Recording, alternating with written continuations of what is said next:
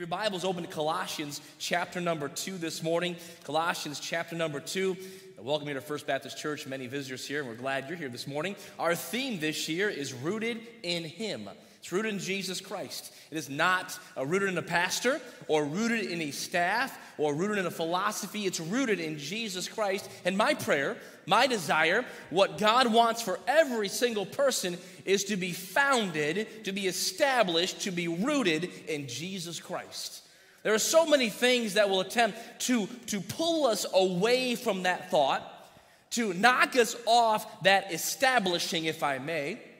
And here in Colossians chapter 2, we find our verses for this morning, and we'll go around the book of Colossians as we look at what another aspect of this means to be rooted in Jesus Christ. Colossians chapter 2, beginning in verse number 6. As ye have therefore received Christ Jesus the Lord, so walk ye in him.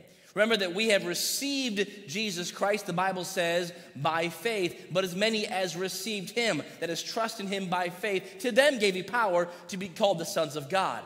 Someone, when they put their faith in Jesus Christ, believe on the Lord Jesus Christ, and thou shalt be saved. That's how someone receives Jesus Christ. The Bible calls it salvation, forgiveness of sins. The Bible says that God so loved the world that he gave his only begotten Son. My friends, salvation is a free gift from God that we receive when we put our faith in Jesus Christ. As ye have therefore received Christ Jesus the Lord, so walk ye in him. Verse 7, rooted and built up in him, established in the faith, as ye have been taught, abounding therein with thanksgiving. Verse 8, beware, lest any man spoil you through philosophy and vain deceit, after the tradition of men, after the rudiments of the world, and not after Christ.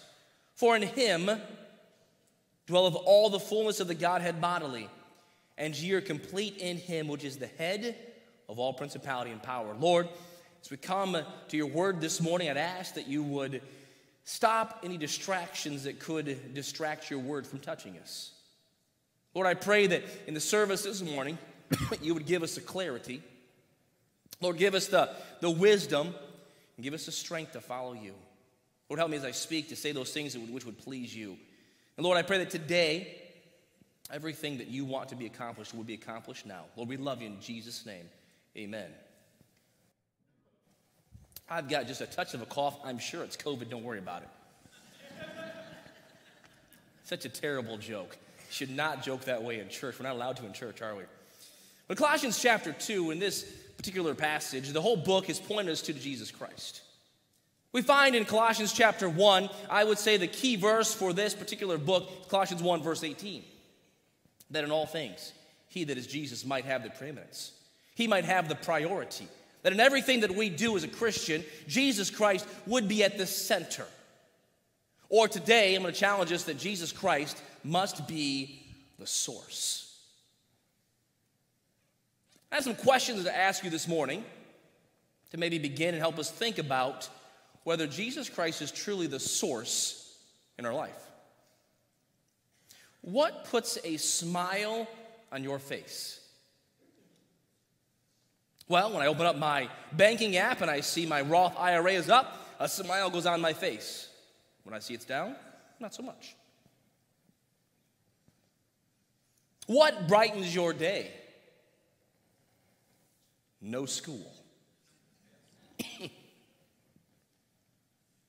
We say things like, well, that guy settled down after marriage. Kids made him grow up. Ladies, if you're having a bad day, does chocolate change your day? Do you stress eat? You say, Pastor, don't talk about chocolate in church. Two problems. One, it's too personal, and two, now I'm hungry. Ever happened to you in church? Someone start talking about food and then you can't get your mind off food? I won't even go there and talk about ribeye steak or apple pie, anything like that. Now I'm hungry. What I've found, and maybe what you have found as well, is that many times in our life, we begin to allow other things to be our source rather than Jesus Christ. We begin to find that the outside circumstances and situations will have a bigger impact on our life than what should, and that is the source of Jesus Christ. We claim to be Christians, and rightfully so by putting our faith in Jesus Christ. But even though we're Christians, we're still susceptible to finding our enjoyment and satisfaction, having our day brightened by other things. Now understand that God has given all things for our benefit. He's a good and gracious God, but we cannot miss this point that we are called as Christians to be rooted or to have the source of everything in our life come from and flow from Jesus Christ. This word rooted is, of course, an idea of a tree or a plant. Inside of that particular thought process, there is a root that's called a tap root. Not every plant has a large tap root. Some have roots that go thin and close to the surface, but a tap root will go straight down. There are some plants that the tap root will be 3 to 5 times what you see on top, bigger under the surface, and even more than that. The taproot will go straight down and it'll gather its sustenance, it'll gather its life force from underneath, so that what you see up here is merely an external display of what is happening way down here. What I want to challenge us on today is to make sure that you and I, if we're not a Christian, to be a Christian, trust in Jesus Christ. But if we're a Christian, to make sure that what people see up here is coming from something that goes way down there, the source of Jesus Christ. I read about a study that they found that in Christians, unfortunately, in religious Christians or religious people, there was very little difference between churchgoers and non-churchgoers.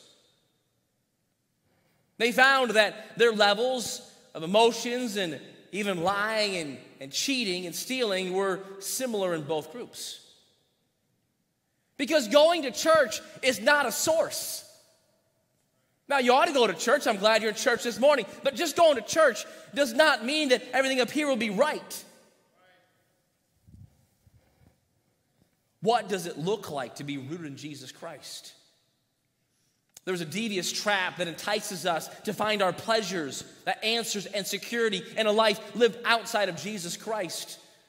A mom's having a bad day and a call from a college student changes the whole day, showing that the source is a college student, not Jesus Christ. A man is struggling, but when he figures out the solution to his little car problem, now his attitude is different, showing that his source is a solution to a car problem, not Jesus Christ. A good day or a bad day determined by circumstances. A good reaction or bad reaction determined by other interactions. And it starts when we're young. I spent 12 years as principal of Bridgeport Baptist Academy. I figured out a couple things very quickly. Number one, there are 3 sides to every story. Person A, person B, and the truth. 3 sides to every story. I also found out that very often in life, whoever was at fault was not really at fault. The student's in trouble. Well, you see, Pastor JD, the reason this happened is because so-and-so did this. Some parents would call me sometimes and say, boy, I'm worried about my child. All the students around them are really pulling them down. Maybe your kid's pulling them down. What we're saying is that everything around us is dictating inside of us. I want to give us quickly this morning 3 tests to kind of reveal if our source is not Jesus Christ, and then 3 truths from Colossians chapter 2 and 3 to show us what it looks like when our source is Jesus Christ. 3 tests to realize that Jesus isn't the source. The test number 1, when we allow the outside to alter the inside. There's a story told, some musicians in London noticed that these errand boys all whistled out of tune. And they couldn't figure out why all these errand boys were running around the city of London, all whistled out of tune, and all whistled the same tune out of tune. Until they realized that the one set of bells on the Westminster were slightly out of tune. And the boys had copied what they had heard over and over, and they had copied the out of tune bell sound, thinking that it was right. My friends, so it is with our lives. There are times that if we're not sourcing from Jesus Christ, that we will copy these out-of-tune emotions and out-of-tune reactions. Someone else will see a life and they hear that we claim to be a follower of Jesus Christ, and yet our lives are out of tune at our job and out of tune with our family and out of tune emotionally because we've allowed something externally to set the inward pitch, if I can, to use a music analogy. We've allowed these external situations and circumstances, the outside, to alter the inside. Well, that's just the way I was raised, is not a good excuse. Well, that's just how I am, is merely a self-fulfilling prophecy. You see, when we allow the outside to alter the inside, we've now made our source not Jesus, but everything around us. When things are up, we're happy.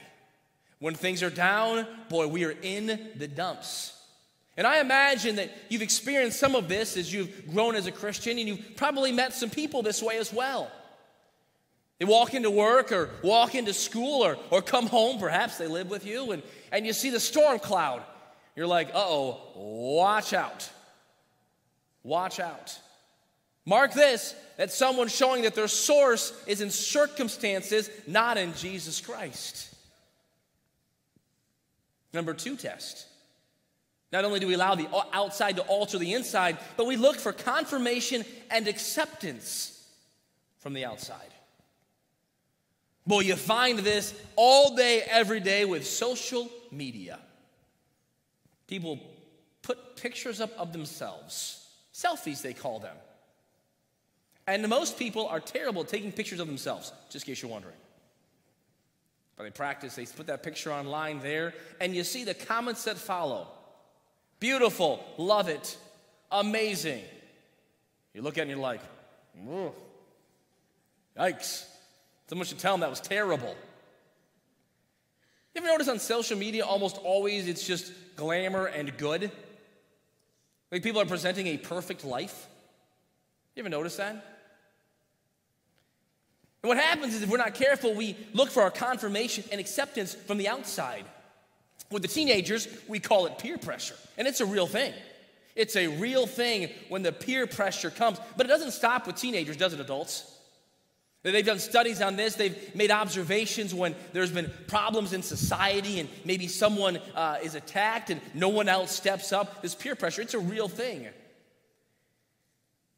I read a story about a man. He was in a carnival, and in his younger days, he was blasted out of a cannon over 1,200 times.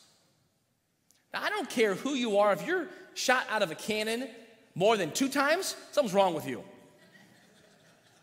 All right, 1 time, Mark, I can forgive. What's that like? The second time, no. You got something wrong up here. But over 1,200 times. And they asked him, why have you done this over 12? Like what? In the vernacular, have you lost your ever-loving mind? This was an answer. Have you ever heard the applause of 60,000 people? You know what he says? You know what he's saying? He said, I find my confirmation, my acceptance in the external. And I doubt many of you have been blasted out of a cannon. I sure hope not. But I find that we're guilty of the same thing. We're looking for the compliment. We're looking for someone else to support us and prop us up. Having a bad day and we reach out. Hey, and listen, I'm not against us encouraging each other. The Bible talks about that. That's a different sermon. What I'm saying is we can't find our support just from the outside. We can't be propped up from the outside. We must find our support, our source from Jesus Christ. We reach out, say, man, having a bad day, and people post on there, so sorry, and now we're having a good day. Mark this, that's someone who's finding confirmation and acceptance from the outside.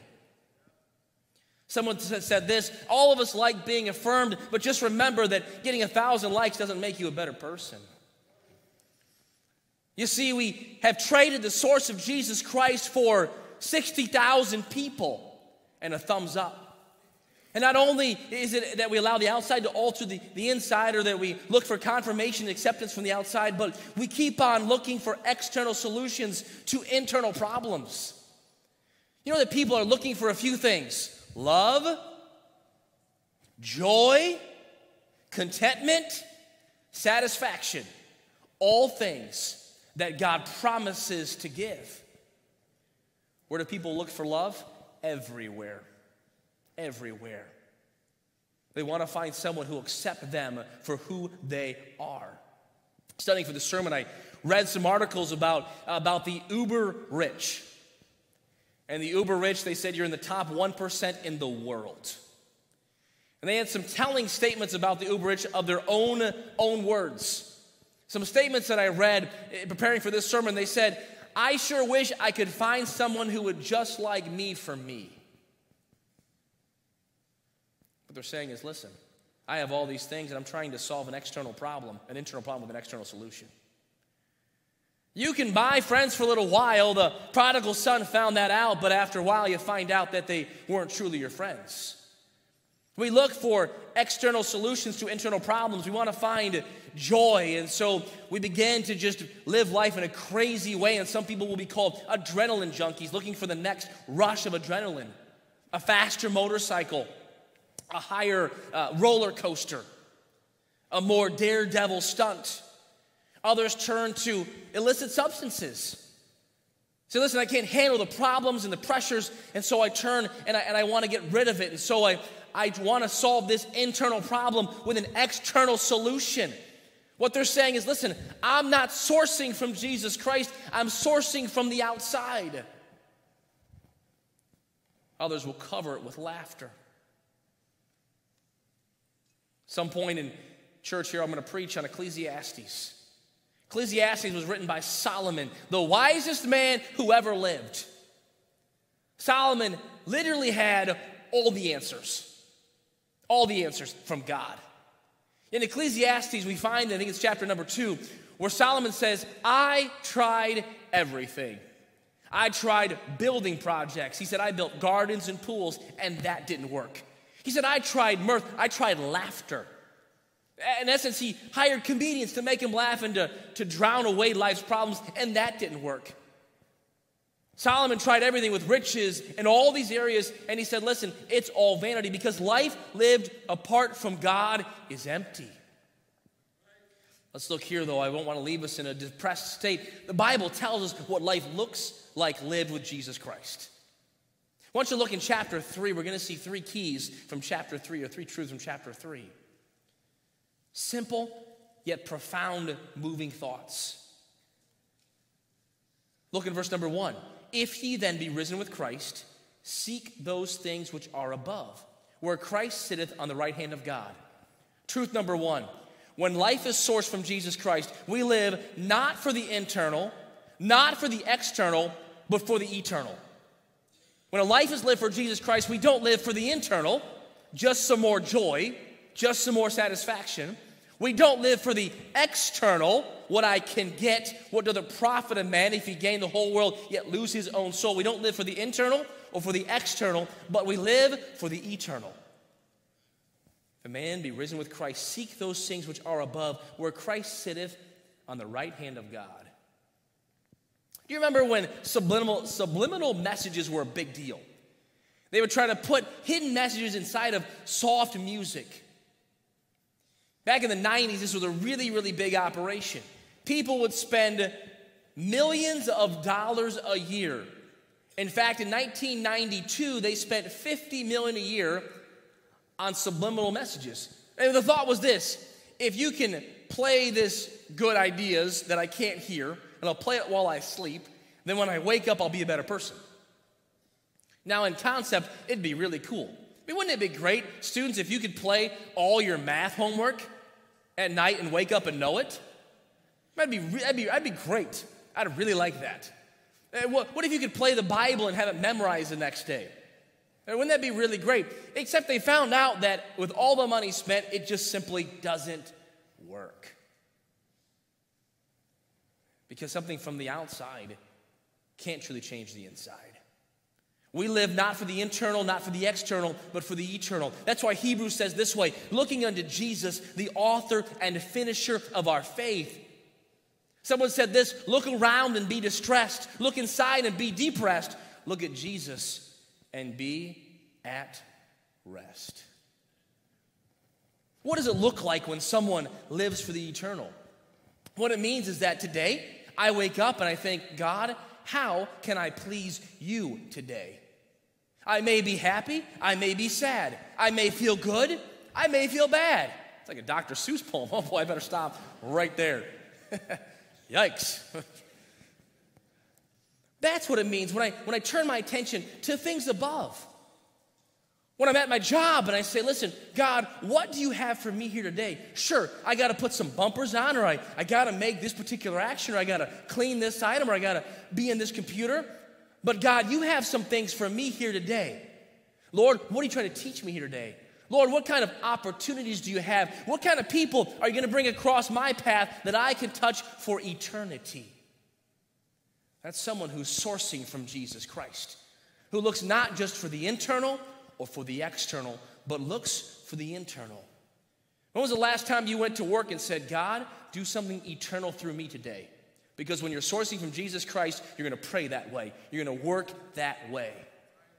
Then when the boss calls you in and says, listen, you're blowing it. It's terrible. You're okay. You know why? Because you're looking for the eternal, not just right here.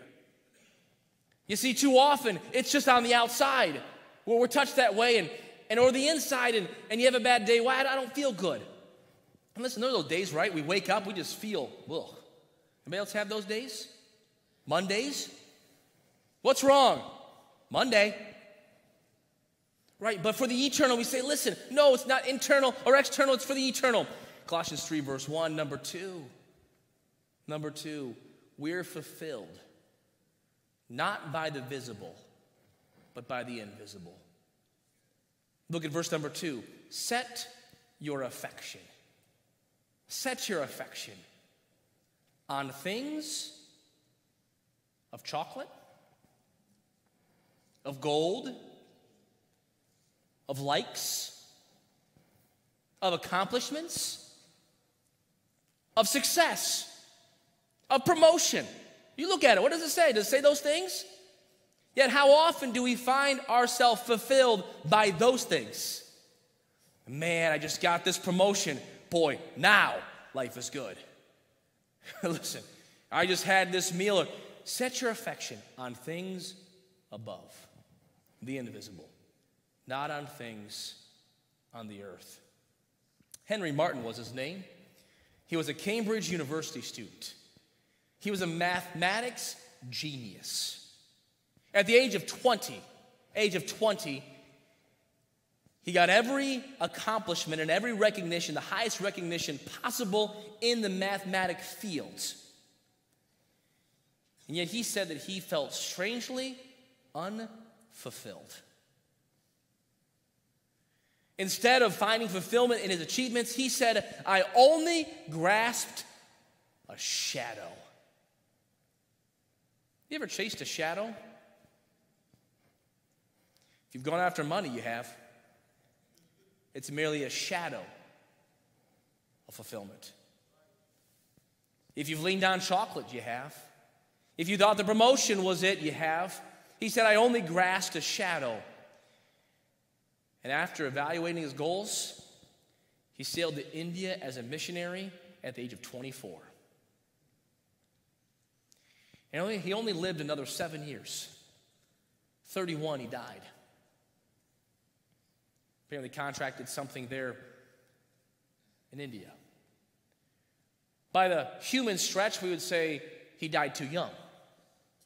We would say his life was wasted because he was accomplished in his field and could have gone on for years and been successful. And he made this statement, Lord, let me burn out for you. And I would submit those 7 years he spent burning out for Jesus Christ were far more profitable than the 24 previous years of his life. Oh, and by the way, he translated the New Testament into 3 difficult languages in those 7 years, just in case you were wondering. You see, we're fulfilled not by the visible, but by the invisible. It's not going out to the garage and seeing the vehicles. It's not looking at the account and seeing the balance. It's not even hearing from a loved one. It's the fact that Jesus Christ has saved me and I am fulfilled not by the things on earth, but by the things above. Number 3, we not only live for the internal, not the external, but the eternal, and fulfilled by the invisible. Number 3, we realize that we don't just exist with Christ. We exist for Christ. Look in verse number 3. For ye are dead, and your life is hid with Christ in God. When Christ, who is our life. Someone who is sourced and as a source of Jesus Christ realizes that the only reason we exist is because of and for Jesus Christ. The man who started the Salvation Army was the name of General William Booth. End of his life, over 80 years old, someone asked him, General Booth, would you give us the secret of success for the Salvation Army? The story goes that General William Booth hesitated for a second with tears flowing down his face. He said, it's because God was with me all the time. He said, there have been men with greater brains than me and greater opportunities than me. But from the day that I got the poor of London on my heart and a vision for what Jesus Christ could do with the poor of London, I made up my mind that God would have all of William Booth there was, and that I would have all of God. Kind of as a side note, he said, so if there's been any success, it's because it's the greatness of a measure of a man's surrender. Someone counted in the Bible and they said there's over 256 names for Jesus Christ in the Bible, or titles. Someone else did another study and came up with 952 different names and titles for God in the Bible and for God and Jesus in the Bible. All I know is this: he's so big, he's so infinite, he probably just can't be held up just in one title and name. There was a man who lost everything he had in business. Lost everything he had in business, sizable fortune, and a beautiful home. The story that I read along the way, his wife also passed. He was out one day.